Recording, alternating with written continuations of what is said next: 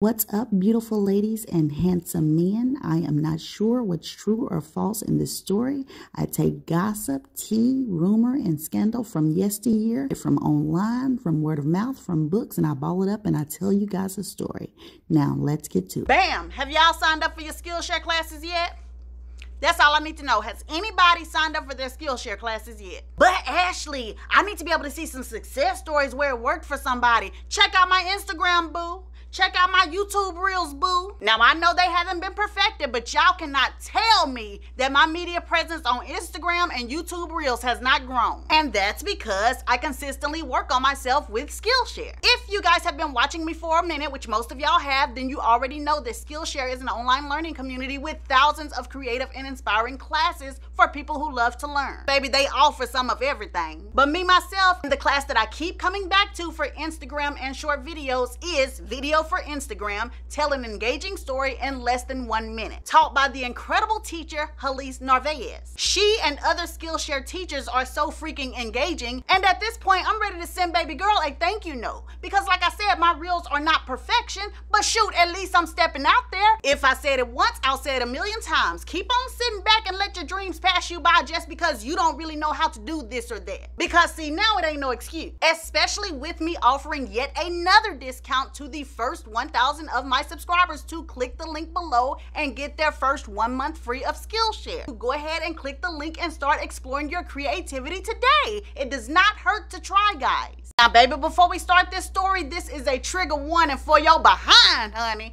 I wouldn't even recommend you watch this video if you have any triggers when it comes to any abuse. If you insist on staying to watch the video, put your helmet on, strap it up, and baby, get your flashlight ready as well, because we are about to do a deep dive on the scandalous, very, very messy Woody Allen.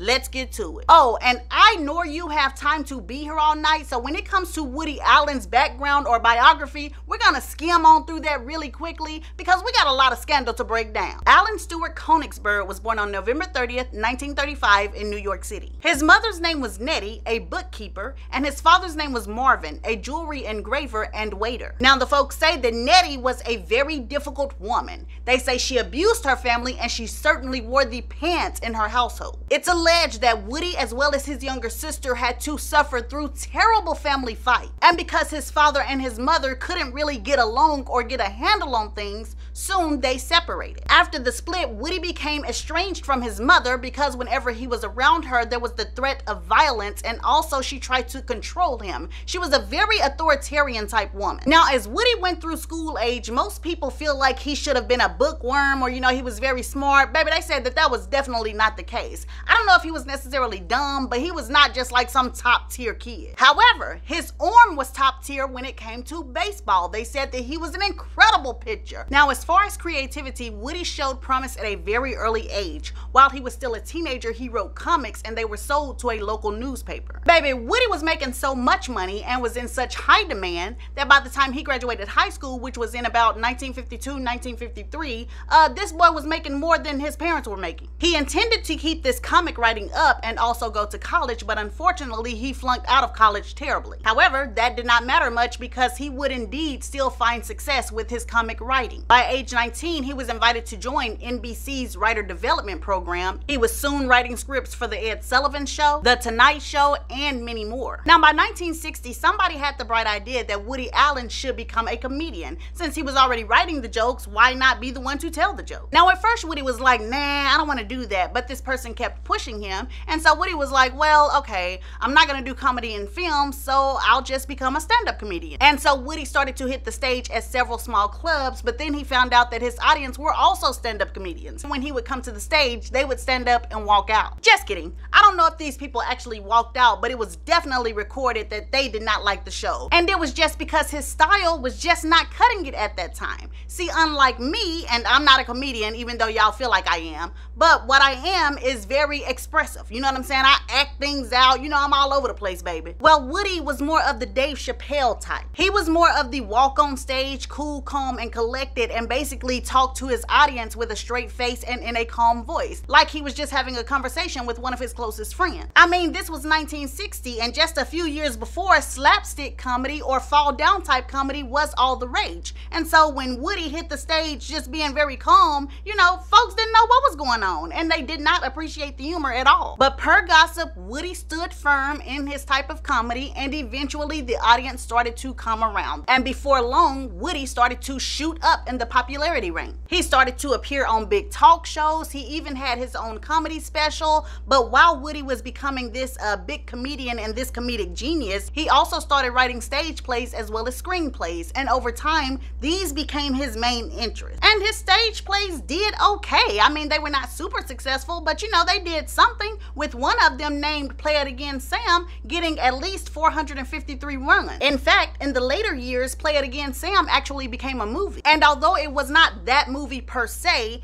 it was movies that would propel Woody Allen into the annals of history. His two earliest standouts was a movie named Annie Hall, which was released in 1977, and a movie called Manhattan that was released in 1979. These movies were so successful, people just started to look forward to Woody Allen coming out with a new movie every single year. He was a highly anticipated, hot as a firecracker director. And not only that, he was not too bad of an actor, because Woody Allen liked to appear in a lot of his own films. So since the request for Woody Allen was becoming so huge, this guy obliged the public, he obliged his audience, and he kept releasing movie after movie. And he was quickly on his way to becoming a legend in his own lifetime. Heck, really, some people still feel like Woody Allen is a legend in his own lifetime. But that amount of people could have been much more if Woody Allen had not had one of the biggest scandals known to mankind. And we are about to get into that scandal as well as others right now. Now, although I didn't mention this in the beginning bio, Woody Allen has been married 3 times, and at least 2 of his marriages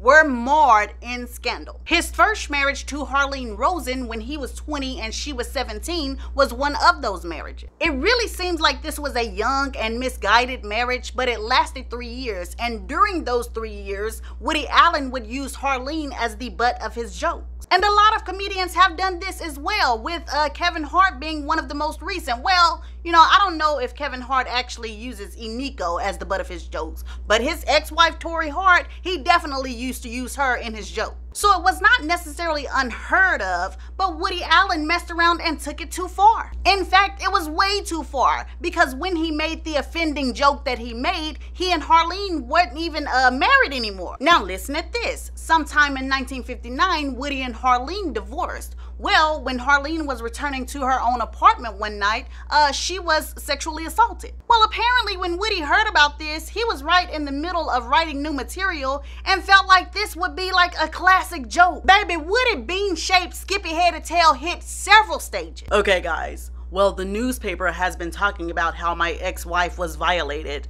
Well, knowing her, it certainly was not a moving violation. Huh?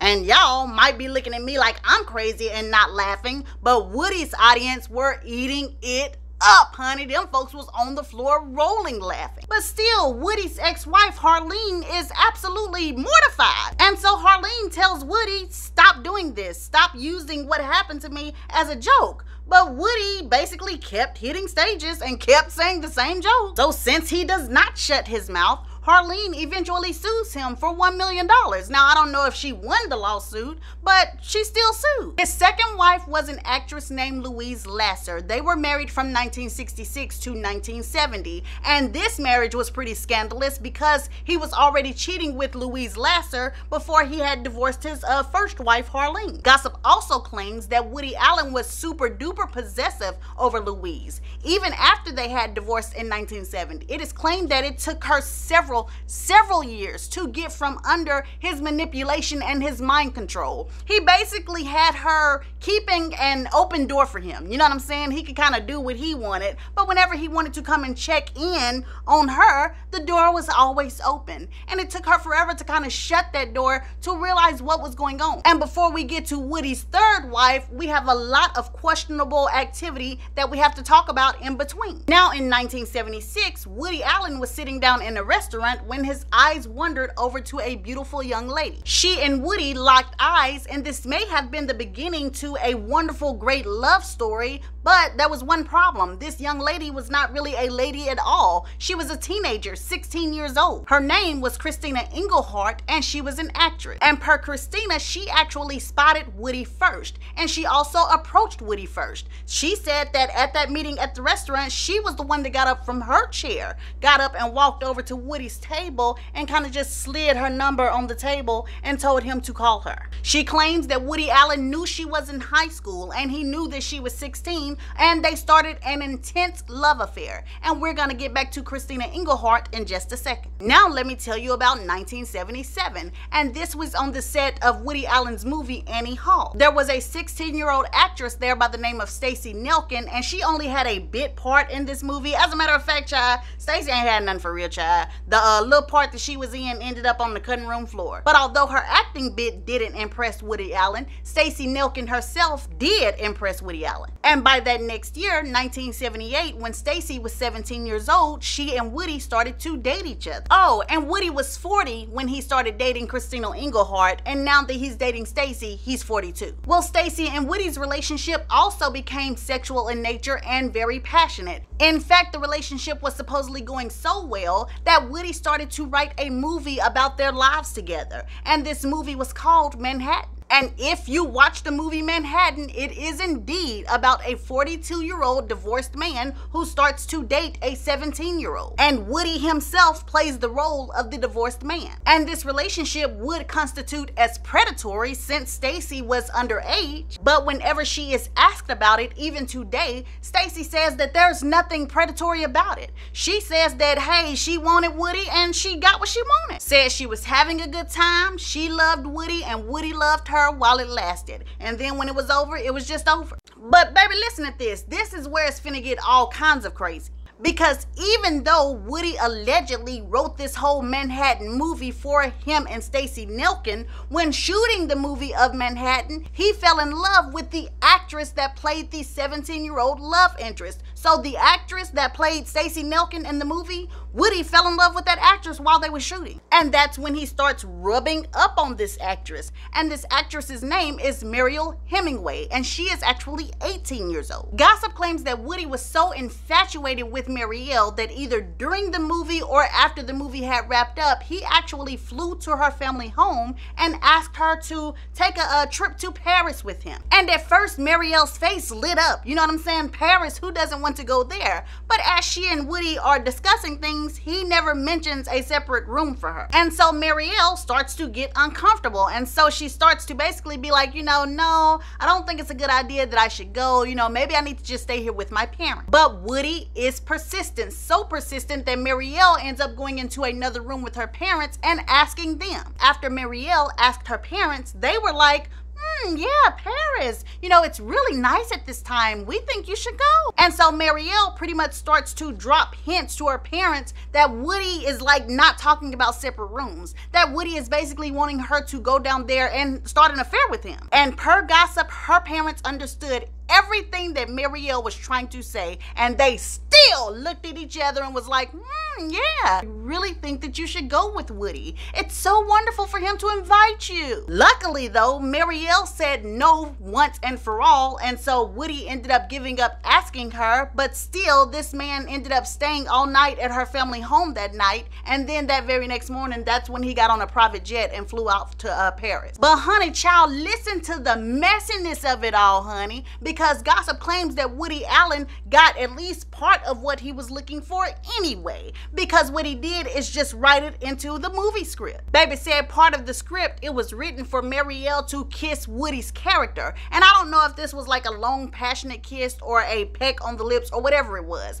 but gossip claims that after the kiss was filmed, Mariel ran over to the cinematographer in tears, begging and pleading, please don't make me do that again. Do I have to do that again? Child, listen, a hot mess. Now in 1979, Woody met actress Mia Farrow, who started starring in his movie. And then in 1980, Mia and Woody started a relationship. And remember when I said we would get back to Christina Englehart? Well, let's do that right now. Because from 1976 to right at this point, Woody Allen and Christina had never stopped messing with each other. So she is out for a run or out shopping or something like that, and she spots Woody and Mia. And so Christina is like, Woody, hey baby. Honey said Woody's eyes turned into slits. And he was like, hi Christina, let me introduce you to my girlfriend. And he pushed Mia Farrow kind of in front of him and was like, Mia Farrow, this is my girlfriend. Broke Christina's heart and also let her know that she had just kind of been dragged along on a string. She was just kind of marching to Woody Allen's beat. Now, as far as Mia Farrow, just like all of the other women, or shoot, teen girls that were in Woody Allen's life, she fell head over heels for Woody Allen. Mia wanted a serious relationship with Woody Allen off the bat. She wanted a connection. She wanted them to be very, very in love. And gossip claims that Woody Allen was not treating this relationship the same way. But regardless of how he or Mia felt, Hollywood loved it. The public loved it. They became Hollywood's newest darling couple. Everybody was shipping the couple, like Brangelina, Bennifer, heck, even Denzel. And yes, that's Denzel Washington and Pauletta, because they need some Hollywood nicknames too. So Denzel is what it is, doggone it. But back to the story. Mia and Woody were this new Hollywood royalty type couple. But behind the scenes, nothing could have been further from the truth. Baby, Woody wouldn't even live in the same house as Mia Farrow. And supposedly Woody was okay with this, you know what I'm saying? Because this is what he wanted.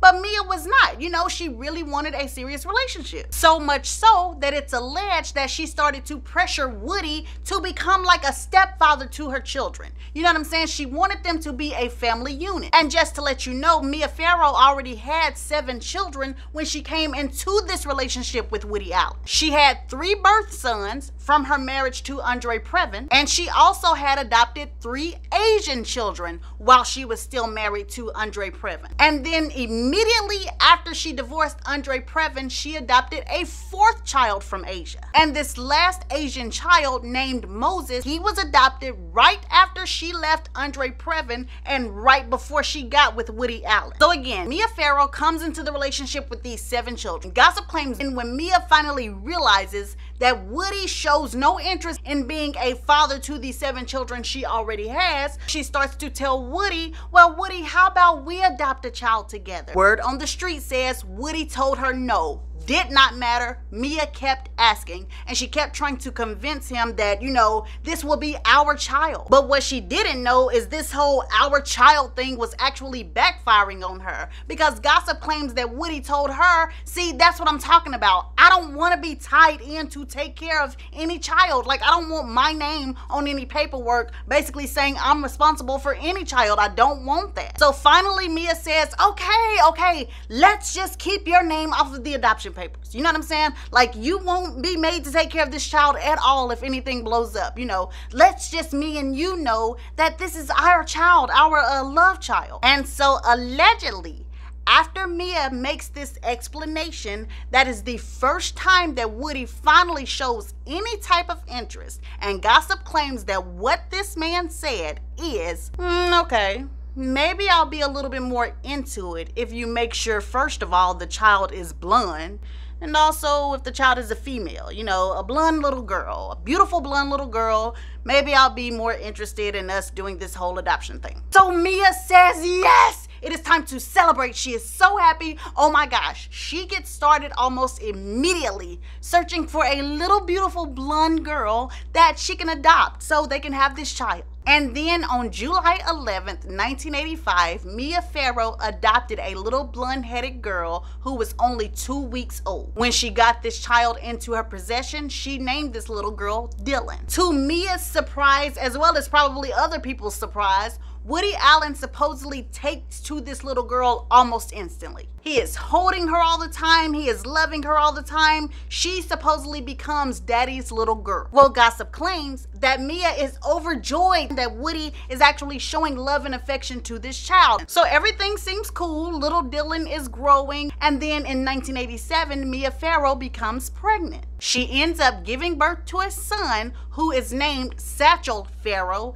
And later on, Satchel changes his name to Ronan Farrow. Now check me out, because see, here comes a little bit more mess. Woody Allen was said to seem proud to call Ronan his son, but honey, The folks say that after some years had passed, that Woody Allen started to question if Ronan Farrow was his son at all. Because as Ronan Farrow became older and older, he started to look almost exactly like Mia Farrow's first husband, whom was Frank Sinatra. Now there is this theory going around, and gossip claims that Woody Allen either now or at least one point in his life subscribed to this theory. And the theory is this: it is alleged that Mia Farrow wanted so badly to tie her and Woody Allen together that even though he seemed like he was taking a liking to Dylan and he was starting to come around a lot more, Mia wanted something like a blood child to actually tie them together. She wanted this so much that she actually went back to Frank Sinatra and they messed around and she became pregnant. And of course, once she became pregnant, she was able to complete her plan of having this baby that was her and Woody's blood baby. Now again, Ronan was born in 1987, and in the next 4 years, Woody Allen was coming to the house more and more. You know, he was there to spend time with his son, Ronan. Also, he was growing a little bit closer to Moses, the child that Mia had adopted right before they got together. But per gossip, the main person that he was truly coming to see was the adopted daughter, Dylan. He and Dylan were said to have a very close, very intense relationship. In fact, it was so intense that when the youngest child, little Ronan, was signed up to see a psychologist, and this psychologist's name was Dr. Susan Coates. So Ronan was signed up to see the psychologist. It's alleged that Mia told the psychologist that she would like for her to speak to Woody as well, because Mia did not like the way that Woody paid so much attention to Dylan while ignoring the other children, especially the older children that she had. Now, Woody actually came to this therapy session, and Dr. Susan Coates claimed that she told Woody, hey, it is inappropriate how intense your relation is with Dylan. You know, you guys are too close. But Dr. Coates also made it clear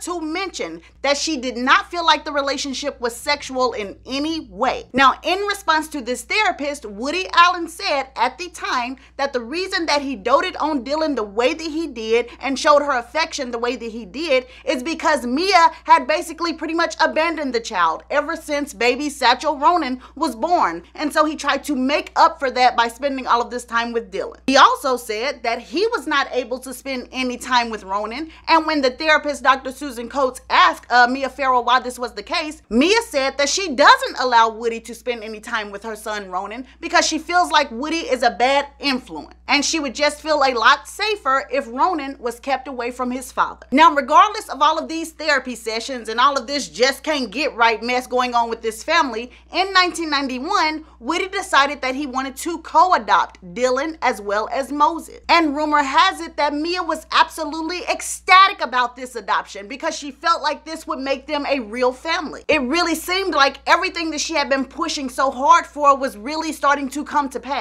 Unfortunately for Mia, though, there was something brewing that was about to turn this whole family dynamic upside down. Woody Allen's old habits, or so-called old habits, came back to bite this whole family in the behind with a vengeance. Now, the year is 1992. And Mia is at Woody's house because, again, these people do not live together. Now, sometime while she was over there, she ends up walking by his fireplace and something catches her eye. So Mia is like, oh, you low down cheating mother sucker. You sorry dog. Because what she sees is a picture of a naked woman. But as she picks up the pictures and truly look at them, she starts, adjusting her eyes, just trying to make sure what she's seeing is right. And she can't even barely process what she's looking at because the pictures are of her 21-year-old daughter that she adopted while she was still married to Andre Previn. This girl's name is Soon-Yi Previn. So instantly, Mia is like sick. She's like, oh my gosh, is this man messing around with my daughter? Like, what do these pictures even mean? And so she calls Woody over and she asks him, what the heck is this? And Woody does not deny it. He admits that yes, he has been sleeping around with Soon-Yi. He says it's only been happening for about a month. It started in December of 1991, but now that Mia has found out, he chooses Mia. He wants to leave Soon-Yi alone. It'll never happen again. So Mia lets it go. Not only does she let it go, she also continues to shoot a movie that she had been filming for Woody Allen. And not only that, Woody continued to come over to her home and they tried to get on with life like nothing had ever happened. Well, are things ever just clipped with an ending like that? Of course not. And Woody Allen turned out to be a stone-faced liar. He had not stopped messing with Soon-Yi, and he didn't ever intend to. As a matter of fact, he and Soon-Yi were still doing so much and still talking so much that in July of 1992, Soon-Yi had a job at a summer camp and she was fired because she spent all of her time on the phone with a so-called Mr. Simon. But this Mr. Simon turned out to be Woody Allen. Soon-Yi was fired in July of 1992 for spending too much time talking to Woody Allen. By late August of 1992, Woody Allen's face was plastered all over the news and all over the media as a child molester. Not because he was accused of molesting Soon-Yi Previn, but because he was being accused of molesting the younger adopted daughter, the one that he had the close bond with, Dylan. Now, how did this happen? Why did this happen? And most of all, is it true? Well, we are about to go into a full breakdown that will include rumors as well as facts to try to piece this thing together. We will also be using the supposed timeline that makes up this case. So try to pay attention. As a matter of fact, don't try. Do pay attention if you want to follow this and try to get to some sort of understanding at the end, because whoop-cha, it is a hot mess. Now, allegedly, a few days after Soon-Yi lost her job for being caught on the phone with Woody Allen all the time, Woody Allen stopped by Mia Farrow's summer home in Connecticut to celebrate 7-year-old Dylan's birthday. Now, Dylan's actual birthday was on July the 11th, so this happened on or around July the 11th. Well, when Woody gets to the house to celebrate, he ends up going to a back bedroom, and when he gets back there, there is a note pinned on the door. Rumor has it this note said one or two things. The first thing it is claimed that the note said was just the words child molester. The other version says the note said, child molester, you're doing to Dylan the same thing that you did to Soon-Yi. I don't know exactly what happened between Woody and Mia right after this note was left, but clearly, if that note really was left on the door, Woody had to know that Mia had found out that he and Soon-Yi were still seeing each other. What I do know is that on August the 1st of 1992, Dr. Susan Coates says that Mia Farrow called her frantic. She was crying and screaming on the phone, and she was saying, Woody is still messing with Soon-Yi. He's still dating Soon-Yi. He told me he would leave her alone. And she was calling him the devil. She was calling him demonic. She really was just kind of saying all of her thoughts and kind of blubbering off at the mouth. Well, at one point in the conversation, Mia says, and then we just talked about getting married like 2 weeks ago. Should I still marry him? To which the therapist responded, are you serious? And per the therapist, when she responded that way, that's when Mia was like, oh, you know what? Yeah, you're right. He's dating my daughter. He is the devil. And then she started begging the therapist, please stop him. Please make him stop dating Soon-Yi. To which the therapist replied to her that Mia or Miss Farrow, there's nothing that I can do. Soon-Yi is above age. I can't do anything. Now, a quick side note here. Even though Soon-Yi was above age when Woody got caught with her photos and he confessed, gossip claims that he probably was messing around with her ever since high school. Now, Woody says that he was not messing around with this child. You know, he waited till she was 21, but his past track record really showed that he really liked 17 to 18-year-olds. You know what I mean? So, I don't know. On August the 4th, Mia Farrow takes a couple of her adopted children and she goes shopping with a friend. Once she leaves, the people who are still at the house are Dylan, her baby brother Ronan, her elder brother Moses, their babysitter Christy Grotecki, and I hope I said her name right, the children's French tutor Sophie Bird, Mia's friend's children, the friend that Mia went shopping with, that woman's children are in the house, and their babysitter, a woman named Allison Strickland, is also in the house with them. And again, those are the friend's kids' babysitter, okay? Allison Strickland is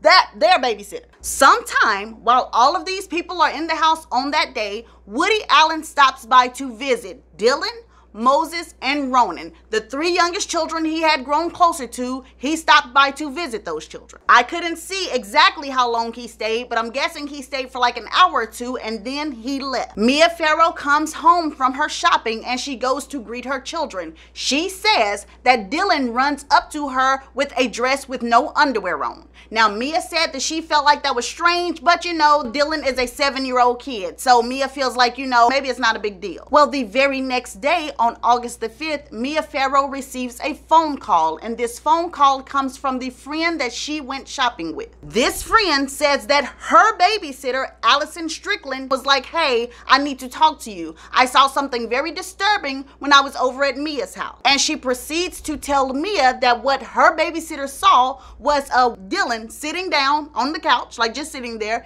and then Woody Allen was on his knees kneeling in front of this child with his head down in her lap. So these are Dylan's thighs, like she's sitting there.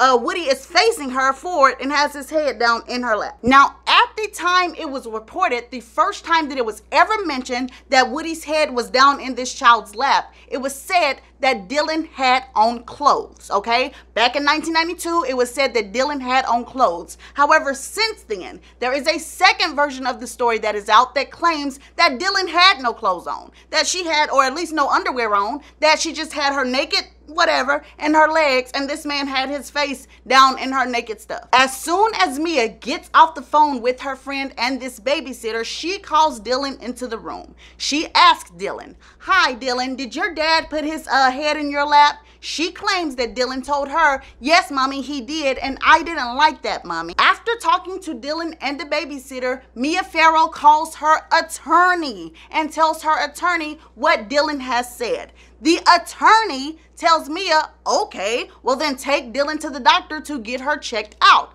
But before Mia took Dylan to the doctor, she called someone else, psychologist Dr. Susan Coates, and she called her and said, hey, I need to tell you something. Dylan just told me that Woody has been doing inappropriate things to her. Well, obviously Dr. Susan Coates felt like something was wrong with this, because after she got off the phone with Mia, she sat and she thought about it for a day, and then on the very next day, on August the 6th, Dr. Coates called Woody Allen to let him know what Mia was saying. She called him to let him know the allegation. Well, per gossip, either on August the 5th, when Mia got off the phone with calling everybody, or on August the 6th, she took Dylan to her regular, normal pediatrician, Dr. Kavarajan. So Dr. Kavarajan looked this child over, and he said that he did not see any signs of sexual molestation. Also, Mia was telling him what Dylan said, but when she was telling Dylan to tell him, you know, what happened, Dylan would not say anything. So the doctor pretty much concluded that day that nothing had gone on, you know, and he sent these people home. Well, allegedly, as soon as they got home, Mia pulled out a video camera and she put it on Dylan, and she told Dylan to tell her exactly what happened. What had Woody done to her? Now, rumor has it these tapes were filmed over a period of several days. As a matter of fact, it is claimed that there are 11 segments of this tape. And then, child, listen to this, because some gossip claims that Mia Farrow like had this camera out on this child while this child was in the bathtub nude, you know, and also like at different times when the child had her shirt off, just, you know, and I guess maybe she was trying to catch her at these times, because while this child was supposedly nude, Mia would ask her things like, okay, Dylan, point to me exactly where. Show me how daddy did this to you. You know, did he rub you like that and all this kind of stuff? And so this child was like showing her exactly what happened. Again, gossip claims there were 11 segments of this tape. However, one of the most popular and the most shown segments is allegedly a time when Dylan was explaining what happened on the date of August the 4th. And she said that Woody came and took her by the hand and that he felt her up on the behind. Then he took her up to the attic and he made her play with an electric train in the attic and laid her on her stomach while he assaulted her from behind. Once Dylan said this story on tape, Mia set another doctor appointment and she took Dylan back to Dr. Kavarajan, and she told Dylan to tell Dr. Kavarajan what she said on the tape. You know, Dylan, tell the doctor what you told me while I was recording you. Rumor has it Dylan does repeat the story. She tells the doctor the exact same story that she says on the camera. Dr. Kavarajan, hearing this, performs an even deeper search for signs of sexual abuse. He did not find any signs of sexual abuse. However, when Mia and Dylan left the doctor's office, Dr. Kavarajan called the cops and reported that there may be some sexual abuse going on. And when he was asked, like, why would you do this if her own mother didn't call the police? The doctor said, like, that's his job. If somebody tells him a child is being abused, he's supposed to call the police. So you know how I told you that Woody Allen was informed on August the 6th, okay? Well, between August the 6th and August the 13th of 1992, there was some type of communication between Mia and Woody Allen. I'm not exactly sure what was said, but these two people had to have communicated, because what people don't know is that on August the 13th, 1992, their two legal teams met up. And in this meeting, Mia's legal team demanded that Woody Allen would pay for her children's care. You know, her children's support, the schooling, anything that the children may need, they demanded that Woody Allen pay for that. They also demanded that Woody Allen would give Mia some money, because since she was not going to be starring in his movies anymore, she was going to have a loss of income of about $300,000. Okay, so that subject is done. That is over with. Well, after that, there was another subject discussed. And per Woody Allen, this is when Mia's legal team, in particular, a lawyer with the last name of Dershowitz, came up and was like, hey, you know, really, all of this stuff can go away. Like, you don't have to be charged for anything. Nothing will ever make it out to the media. All you need to do is give Mia $5 to $8 million. So pretty much hush money. Well, when Dershowitz was asked about this later on and when the trial and stuff was going on, he said that yes, they did tell Woody that everything could be like just dropped. And he said it was because the betterment of the children. You know, he didn't want to hurt the children, and the children probably would like go crazy to see their father put on trial, to see their father locked up. So in order to keep some semblance of normalcy, Mia's team could quietly contact the Connecticut Police Department and tell them, hey, just don't even investigate Woody Allen. You know, Mia don't want to press charges. Let's just leave it all alone. Nothing should be criminal. But they were doing that for the children. Dershowitz said that he felt like it would be better for the children as well as everybody else involved, including Woody himself. But he said that this couldn't be hush money though, because he didn't ask for hush money while he was describing all of this to Woody. He didn't put any money in that sentence, you know, so he said the money stuff was a totally different issue. That was coming from caring for the kids. But see, I think they really made a fatal mistake when they did mention like hush money and all this children's care and all this kind of stuff, because Woody Allen was like, I don't care if the public finds out or not. And apparently he felt like Mia was trying to use the kids against him or something. I don't know, child. All I know is that on August the 13th, the same day that these meetings were held, Woody went down and filed papers, and he sued for full custody for Dylan, Moses, and Ronan. And when Woody went down there to file those papers, everything went haywire, honey, because this was public information. So when he did this, immediately the tabloids had a field day. I mean, they were printing everything. They were printing that Woody was trying to take the kids, and they were printing that, ooh, the rumors about Woody and his adopted daughter, Soon Yi. And then the biggest one of all, ooh, what about these rumors where Mia Farrow is accusing Woody of molesting her child, Dylan? So everything just exploded and once again went haywire. But here's a little known thing that people don't know. Allegedly, almost immediately after Woody sued for custody,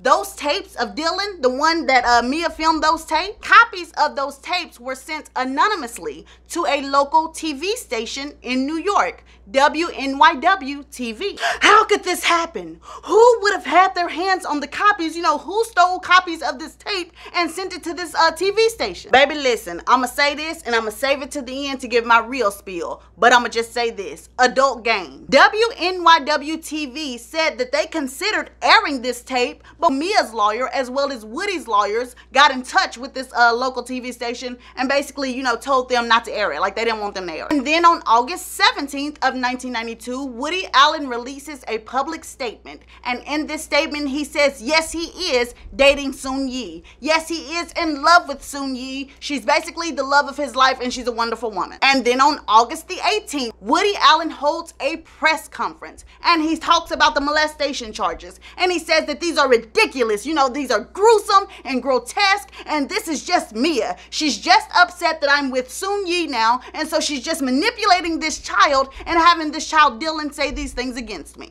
And then 2 days later, on August 20th, it is announced that Woody Allen has taken a polygraph test, a lie detector test, and he has passed. But what most people don't know is that this is not a lie detector or polygraph test that is given by the Connecticut Police Department. This polygraph person was hired by Woody's private team. The polygraph tester was not just some Rudy Poo little guy, you know, that work in a little side office or nothing like that. This was a well-respected, world-renowned polygraph test giver. His name was Paul Miner. So then we come down to, do you think that Woody Allen could have bribed this guy? Do you think that this guy would have took a bribe even though he was putting his reputation at risk, and he had been doing this for years? So what do you think? Do you think Woody Allen had enough money to flip this guy? Well, while you think about Woody and decide how you feel about that, gossip claims that Woody Allen also wanted Mia Farrow to take a lie detector test, and she supposedly refused their lie detector test,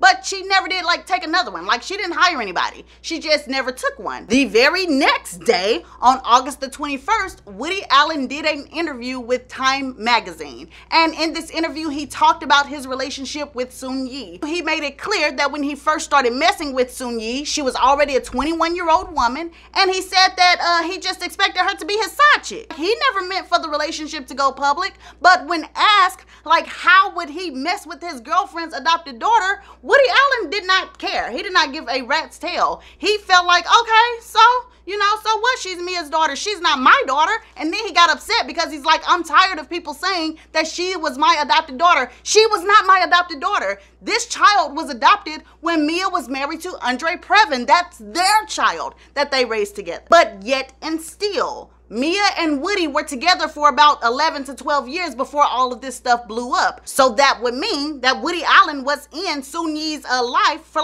11 to 12 years, right? Well, according to Woody Allen as well as Soon-Yi, that was not the case because Woody Allen never truly lived with Mia Farrow. Allegedly, they paint him as somebody who was Mia's boyfriend. As far as Soon-Yi, she feels like he was mom's boyfriend. He would drop over every once in a while, and he would speak to us kids, but he never just dived in and raised us. He was never just a hands-on stepfather. That's what Woody and Soon-Yi claim. But like I said, on August the 21st, Woody does this interview. The public goes in an uproar because this man has no morals. They don't understand just how can he not think this is wrong that he messed around with his girlfriend's adopted daughter. Well, for the rest of 1992, there's this big, huge back and forth, you know what I mean, between Mia Farrow, Woody Allen, and the freaking public, honey, because baby, the public got to put their 2 cents in it. Well, while this is happening, the Connecticut Police Department set to work trying to build a criminal trial against Woody Allen. And they enlist the help of the Yale New Haven Hospital team, said to be made up of pediatricians, psychiatrists, psychologists, to start doing interviews with Dylan. And sometime during these interviews, they gave Dylan 2 dolls, a male doll and a female doll. And these dolls were anatomically correct. So, they had their correct parts, private parts. And so Dylan was playing with these dolls, and then she takes the male private parts and she inserts it into the female private parts. And so they're asking her, Dylan, how do you know this? And she says, because in the summertime, me and my little brother Ronan saw Daddy doing this with Soon-Yi. Well, baby, let me tell you how much it seems like nobody gives a doggone about these kids in this doggone case. Because instead of it becoming a huge deal that this child Dylan is saying that her and her baby brother sat there and watched while Woody did this to their sister, do you know what instead becomes a big deal? Trying to figure out what summer it was, honey. They need to know if it was summer 1991 of summer 1992. And do you know why that's significant? Because Soon Yi's birthday was in October. And that would mean if the kids saw this on summer 1991, that Soon Yi would have been 20 years old instead of 21 years old. Remember I told you that Woody said, oh, we started doing this in December of 1991. Mia's team allegedly wants to assume that this child is talking about summer 1991 because Mia's team once again wants to prove that Soon Yi was not 21 yet. In the end, a judicial investigation proves that Woody Allen did indeed start messing with Soon Yi in December of 1991, making her 21 years old. But baby, who gives a doggone? I don't give a doggone if Soon Yi was 31 years old. Why is that what you guys were focused on? Did anybody just hear this child say that her and her little brother, like, watch this? Like, that's what I'm saying. Like, these folks made me mad. I ain't gonna lie. I got mad during this. So now we are finally at 1993. And so the custody trial where Woody had sued for custody, that starts in March of 1993. Well, of course, now you're talking about a custody trial, but this man has been accused of molestation for one of these children he's trying to get custody of. So, of course, that is like the meat of this case. Woody takes the stand and he testifies that he has not done anything to Dylan or any other child. He says that Mia is a scorned, heartbroken woman and she's just making all of this stuff up. They also heard testimony from babysitter Christy Grotecki. This was Mia's own babysitter. And Christy Grotecki said that on the day of August the 4th, she lost sight of Dylan and Woody for 15 to 20 minutes. And she did not say this, but of course, them going missing for 15 to 20 minutes is insinuating that Woody took Dylan up to the attic and did those things. And then French tutor Sophie Burge got on the stand and she said that she noticed that Dylan was not wearing any underwear under her dress that day. But then you have the other nanny, Monica Thompson. Now, Monica Thompson was not even in the house on the day of August the 4th. She was not there. However, in a sworn affidavit, she said that she and others had been pressured by Mia Farrow or had felt pressured to testify in favor of Mia Farrow. She also said that she had a conversation with Christy Grotecki, and Christy Grotecki admitted to her, as per court records, that she really had not lost sight of Dylan for more than 5 minutes. Monica also said that Christy also told her that she did not remember Dylan ever going around without underwear. Now, when Christy was brought back in to answer this, make sense of this, Christy admitted that she did indeed have these conversations with Monica, but she said that she never said anything about the underwear thing. She said that that's a lie. But she admitted that she did indeed tell Monica Thompson that she didn't remember ever losing sight of the child. Like, she didn't remember ever losing sight of Dylan at all that day. And Monica Thompson ended her affidavit by saying that she felt that these charges against Woody Allen were not true. And then towards the end of the trial came Dr. John Leventhal from the Yale New Haven Hospital team. Dr. John Leventhal said that he and his team did not see any evidence where Woody assaulted this child. They could not tell if this child had made all of this stuff up on her own, or if Mia had coached her to do this, or if it was both of them mixed together. Well, that right there should have pretty much been the end of everything, right? Well, not really, because the Yale New Haven Hospital team destroyed the notes. While they were doing all of this research and making this report, they destroyed the notes that showed how they got to the conclusion that they got to. Whatever the case, like I said, in the final report, they said that Woody Allen was innocent. Well, remember, this was the Connecticut Police Department who had hired the Yale New Haven Hospital team. So Mia Farrow as well as Woody Allen were allowed to hire their own experts to look over the report to see, what all happened, to make sure everything was done legit. Woody Allen's expert that he hired, Ann Meltzer, who was a forensic psychologist, she got on the stand and she said that, everything looked good to her. You know what I'm saying? The report was cool. She agreed with it. Mia's expert that she hired, Stephen Herman, a child psychiatrist, said that the report was severely flawed. He said that he did not see anything anywhere that would have showed that this child would have made up all of this stuff in her head. However, he also said that he did not see anywhere where this report could have concluded that Woody was guilty of molesting this child. And honey, you know that Mia Farrow was back looking like how she looked on Rosemary's Baby, because baby, all her hair had fell out because this was the expert she hired. And then if I was Mia, I would have straight fell out on the next thing that Stephen said, because baby, Stephen got up there and said, actually looks like to him, the way that the questions were asked to the child in like emotional ways, he said that that would kind of prompt the child to answer in the way that the person behind the camera wanted the child to answer. Let me remind you again, this is Mia's hired expert. What the heck, sir?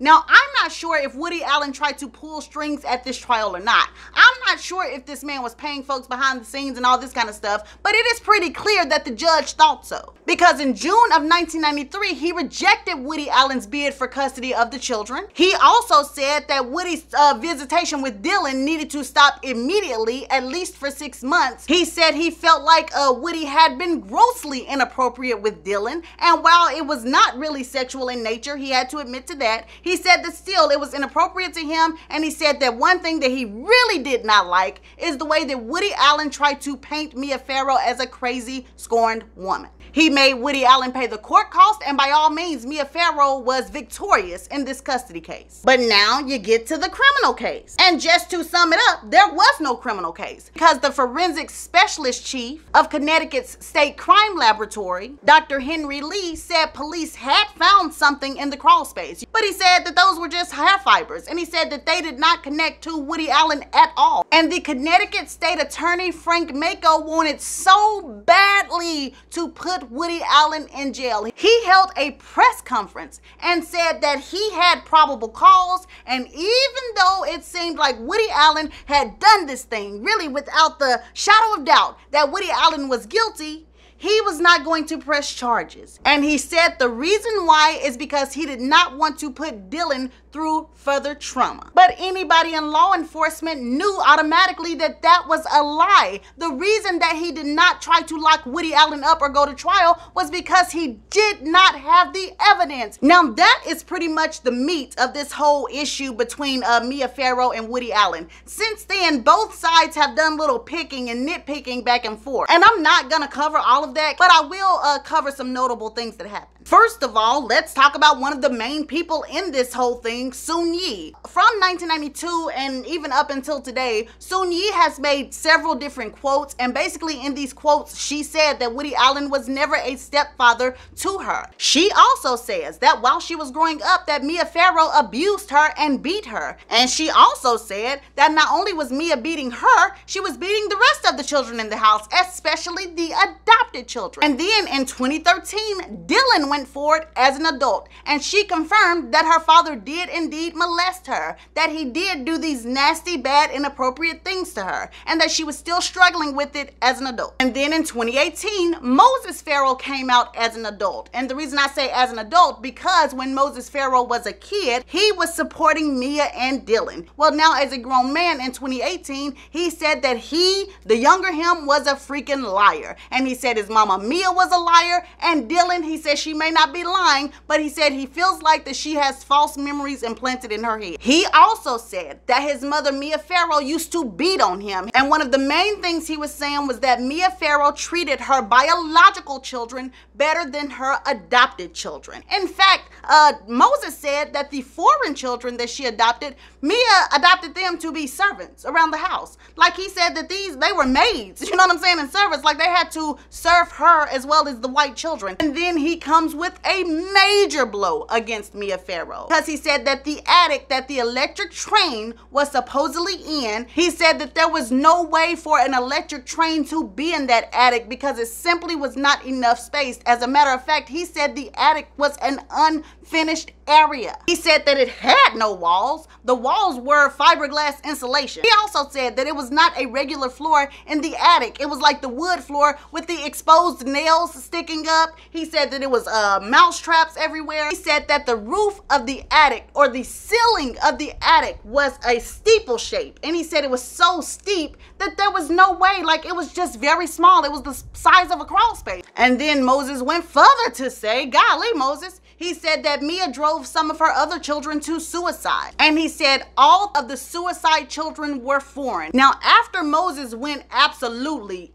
in, honey, Ronan ended up releasing a statement, and he says, like, you know, I don't know what my brother is talking about, don't really care. I support my sister. I support Dylan. But regardless of what Ronan was saying, a lot of people felt like their eyes were open because of what Moses said. That is until 2021. Baby, in 2021, HBO released this documentary called Allen versus Farrow, and it showed all kind of mess, honey. In 1992, Mia Farrow had a lot of conversations with Woody Allen, and she recorded these conversations. And so the audience were able to hear how Woody Allen would respond to this lady very coldly. You know, allegedly on one phone call, Mia was on the phone saying, you know, Dylan is crying and she's holding her privates and she's saying that you hurt her, Woody, how could you do this? And said Woody would respond very coldly like, I didn't do this, I did not do this. I don't care what the child is doing, I didn't do this. And then at one point, it's claimed that Mia asked Woody, you know, like, how could you deny this? And said that Woody was like, you'll see. And then it showed those videos where Dylan was being interviewed when she was 7 years old. It showed those videos, and it was harrowing footage of this child describing what happened to her, you know, and it made people sick to their stomachs, and it made their skin crawl to hear this child describe in detail what had happened to her. And then it showed Dylan, even in her adult years, talking about the abuse, and she started adding in other details that people had never heard before, and how she used to just feel sick whenever he came around. She hated him, but she felt like she couldn't express the way she felt because he would get upset with her. Like she wasn't allowed to say, no, daddy, I don't want you, because Woody would treat her badly. And then there were talks about the times that Woody would make Dylan suck his thumb, and he would like tell the child how to position her tongue and her mouth and like make this child suck his thumb. And it was discussed at how like 3, 4, 5 years old, all of these ages, that Dylan would be laying in the bed with Woody Allen, and they both only had their underwear on, and it was just a lot of messed up stuff, and I can't even describe it all. You guys have just got to watch it. So there's this very compelling documentary, right? And then right after the documentary drops, all of a sudden there are all of these articles that are critiquing the documentary. One of the first critiques that these articles suggest is, why do they only hear half of the phone calls? Because the calls were just kind of like snipped, but not really playing the call in full. Then they wanted to know, why come nobody who had Woody's side was ever interviewed for this documentary? Then they said, why did Mia say in the documentary that Woody and Dylan were together in bed with their clothes off and undies on, but when she was on the stand at the trial, she said that she had never seen them together with their clothes off? And then they said, if this child, Dylan, had been exhibiting behavior of a child that had been abused, you know what I'm saying? If this child had said that her stomach hurt every time that Woody came around, and every time Woody came around, she stopped talking and she kind of just fell over, you know, if she was exhibiting this stuff, and if Mia did catch Woody trying to make this child suck his thumb, especially if she caught this on more than one occasion, then why would she continue to let Woody come over? And then the articles made the most compelling argument yet. If Dylan was once again showing all of these signs, and she was showing these signs very intensely at the age of 5 years old, then why in 1991, when Dylan was 6 years old, did Mia allow Woody Allen to co-adopt this child along with Moses? Not only did Mia allow the co-adoption, she wrote a glowing letter of recommendation and handed it to the judge. And basically the letter said that Woody Allen was going to be a great father for Dylan. So this is why I don't like the Woody Allen case. And this is nothing against you, LaToya, for requesting this. It's nothing against you.